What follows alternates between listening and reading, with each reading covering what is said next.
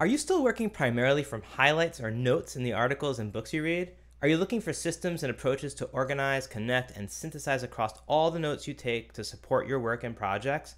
It took me a long time to develop a note-taking system, and the app Obsidian really helped me organize and synthesize my notes for academic work. I wish I had this system when I first started my grad work, and I wish I had videos like this when I first got started. So if you're looking to step up your note-taking game, or if you're trying to figure out how to use apps like Obsidian, check out this video where I share my note-taking and note-making process while I organize notes from an article on personalized learning live with explanations and tips that might work for you. So let's get started. Okay, so welcome. I'm going to be taking some live notes or making some live notes here in Obsidian, and this comes from an article titled An Operationalized Understanding of Personalized Learning from the Journal of Special Education Technology, and this is by Basham, Hall, Carter, and Stahl.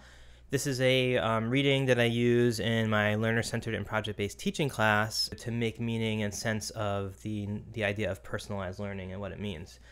And so right now we have a literature note that I have where I took my notes, and as I've mentioned in some other videos, my general approach to this is I highlight the PDF file first, and then I grab all the highlighted passages into the literature note, and I'm often using the quotes verbatim from the article, and I want to have those original sources, and then I can make meaning of them as I sort of parse them out and kind of put them into either other notes or work with them. So what I'm going to be doing is I have here an evergreen note, you might want to call it, a sort of longer note of multiple aspects of personalized learning from different articles here and there, and this one does need to be split up into smaller, more conceptual notes that are based on a particular concept. I don't really subscribe to like a strict zettelkesten approach, and I'm not sure I would refer to my smaller, more conceptual based notes as atomic notes, but I know other people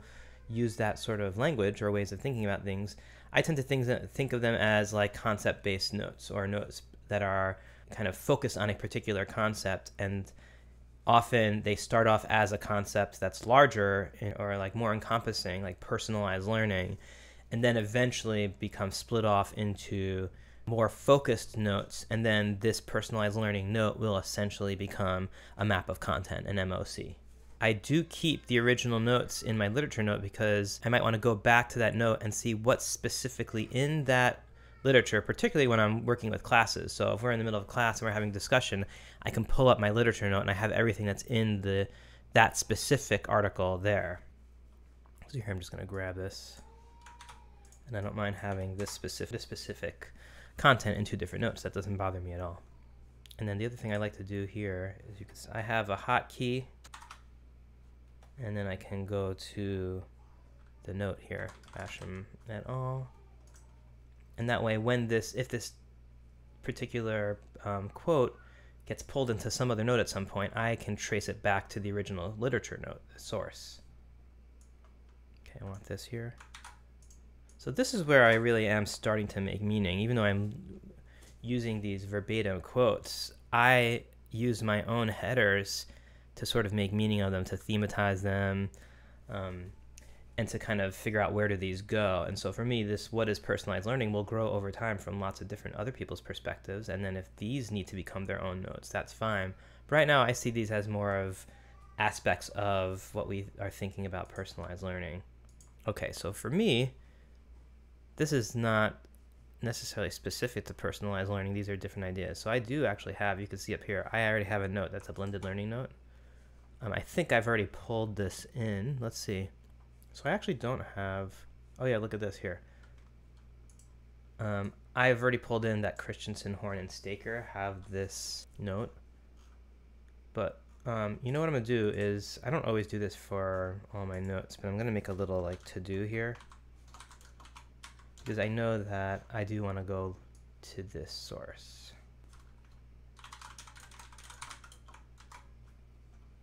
You know, I want to read that. And I could put this in my task manager. I'm not going to do that right now. It's not the most important thing. But when I come to this note in the future, I want to make a note that this is something that I want to add to it. I think it's important to have those primary sources. I probably have a competency-based learning, competency-based education. Oh, I'm surprised that there's not there's not more on here. So let's put. Okay, so I haven't worked with this one at a time, so I'm gonna put some YAML data here, and I'm gonna put here aliases, and call this competency-based learning, and also, and just to make sure I did that right, I'm gonna, yep. So there I have. I wonder, maybe I'll come across a one with a hyphen too, so this is just for future work when I'm working with other notes that either have verbatim quotes or I'm working with it and I'm not consistent with my use. I have all these aliases here so they eventually can come back to this note. I like to start a lot of the notes with sort of like a what is this concept. The reason why I include a tag here, I don't use tags very often, but I have a specific project that I'm working on where I do want to be able to pull all the curriculum-based notes in relationship to that project. I don't need a whole note, I don't think, on digital delivery system, for now at least. If you're wondering why my Obsidian looks like this, you could check out my video on how to set up Obsidian for academic work, but this is because I'm using the sliding panes plugin.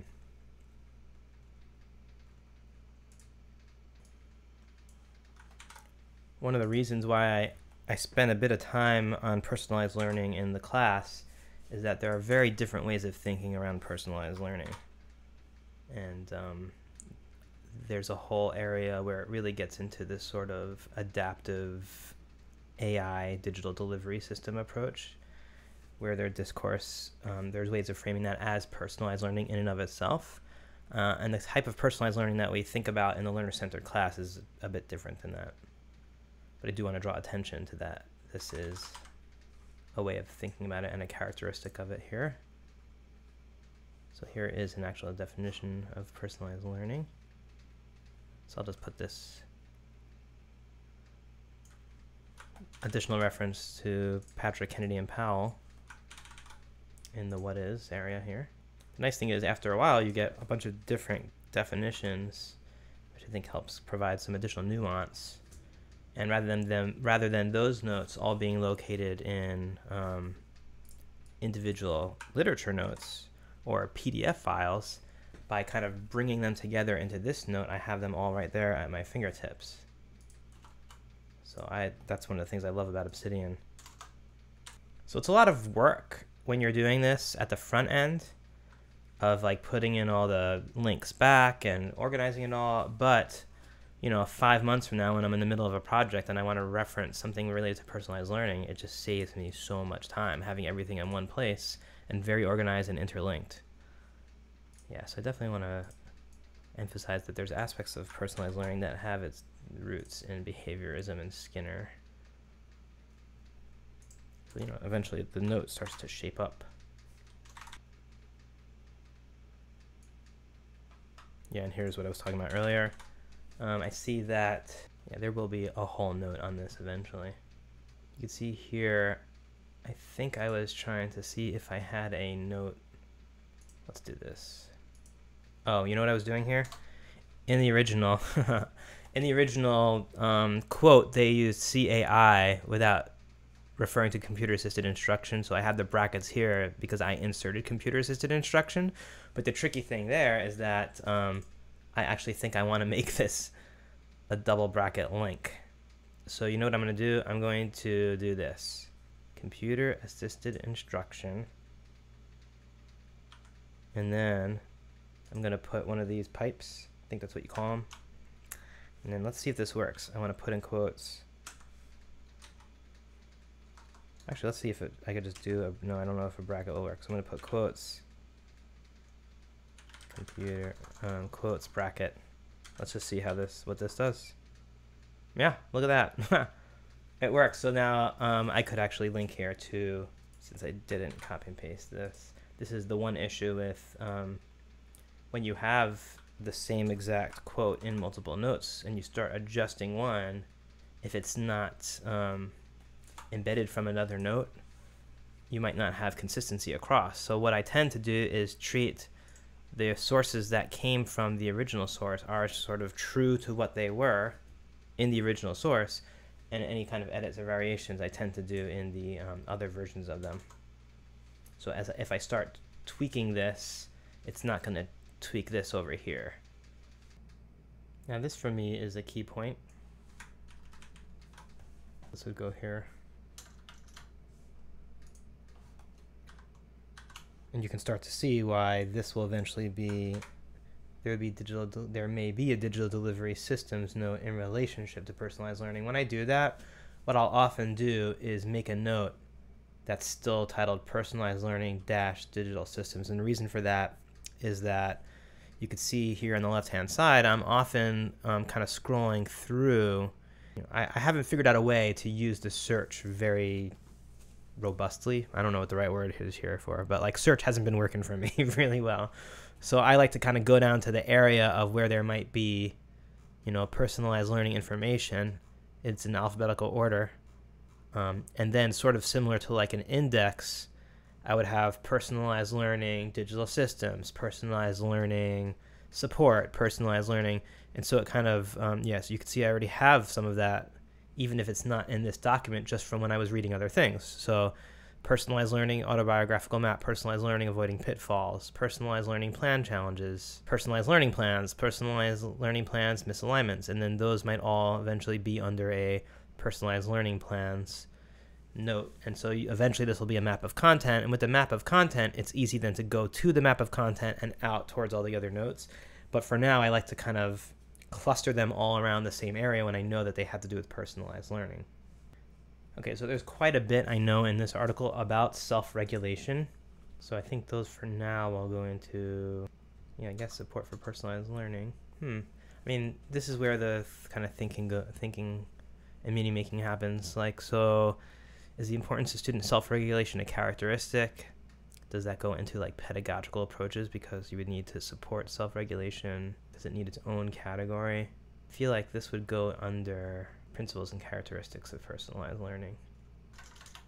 Yeah, so let's put these here.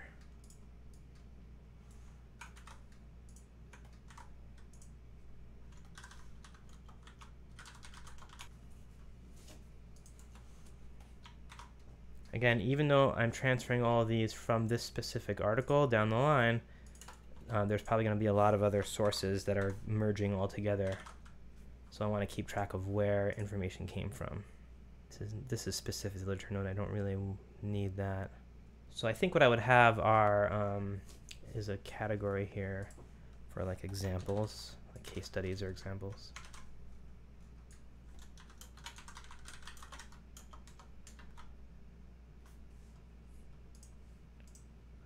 Some of these concepts will go in here, but some of them I'll put them into this broader note about personalized learning. So students as active learners. I'm just going to grab all of this and put it under this specific study, because this is, in this case, it may be generalizable, but it is specific to this school district or program. So I'm just going to grab all of this. Then I'll make these subheaders. And then once I have a better understanding of other programs, I think at that point I could take all of these characteristics and do a sort of meta analysis of some kind and bring them out of the specific research studies or cases into larger principles. But I don't think I'm quite comfortable doing that yet until I read about more examples. But I do appreciate that after these specific examples, they do develop some sort of elements or principles again. So I'm going to bring these now back up to this more broad part, and then I can say, well, these are the people. The people who are making this case are Basham et al. Okay, so here we are going back to the highly self-regulated. Then they have a designing for self-regulation section, which is nice. And again, I'm not necessarily agreeing or disagreeing with this. Right now I'm just taking the notes so that I can refer to them. And what I'm going to do is bring So now I can kind of go through. And again, this might seem a bit tedious, but my point is that what this lets you do is move these notes all around and remember exactly where they came from. So you can always trace them back to the original source. Okay, so transparent, continual, actionable data. This is a sort of principle, an element, a principle. I'll parse that out at some other point. I think one of the interesting points that we might talk about in class is that this idea of transparent, continual, and actionable data, it sometimes gets framed as if the way to do that is through the digital systems. But as teachers, we're constantly generating data with students to better understand what they're understanding or not understanding. When you ask a question to the class, or when you have a conversation with a student, or you have them doing something and you're observing what they're doing, all of that information could be considered data that are helping us understand the degree to which students are learning something or understanding it. So I don't think it has to come from digital systems. Continual feedback in weekly meetings. Yep, I'm just going to grab all of this here. I've mentioned in other notes about how one of the techniques that I use to kind of differentiate between verbatim quotes or material that came from a source and my own thinking about it is I tend to just put these backslashes and italicize with a little asterisks. Again, if you're thinking, well, this looks almost the same as a literature note, it's because this note on personalized learning is pretty early on in its sort of evolution of a note, because I'm drawing primarily from a particular source. Over time, when I'm pulling in other readings and other ideas and other resources, this is just going to get bigger and bigger and bigger, more expansive, and things are going to cluster, and then I will be breaking some of these into smaller notes, and it will look a lot less like a parallel of a literature note.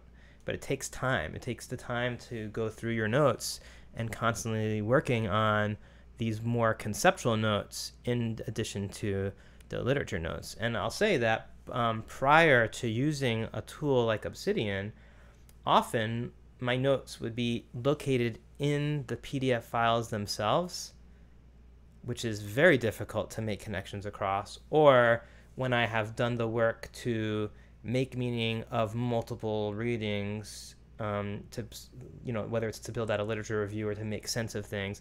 In the past, what I've done is used mind maps to do that kind of work, to bring things together and cluster ideas around each other, and sometimes I've used Tinderbox as well. But for me, using Obsidian was a key to helping with synthesis work, because I'm able to now synthesize all along the way, rather than waiting until the point where I'm writing a paper or working on a presentation or teaching a class or working on a project. Now it's just always there. The interrelations are always happening, and it becomes much more organic as well, because I have all the work done in a system that's sort of designed to connect everything across. Why I love Obsidian for this kind of academic work. All right, if you haven't already taken a look at it, go check out my How I Set Up Obsidian for Academic Work. You might find that helpful, and it touches on some of these things, but goes way more in depth of like the different ways I use Obsidian in academic work. And you can also check out the Obsidian live note-making playlist that I have, or my other resources on Obsidian. If you're a music education person, you can check out my videos on that. But hope this was useful to you, and have a great one, and I'll see you around next time. Hey everyone, I'm Evan Tobias. I'm on the Music Learning and Teaching faculty at Arizona State University, and I support music educators of all kinds imagine possibilities for music learning and teaching, and then make those possibilities a reality.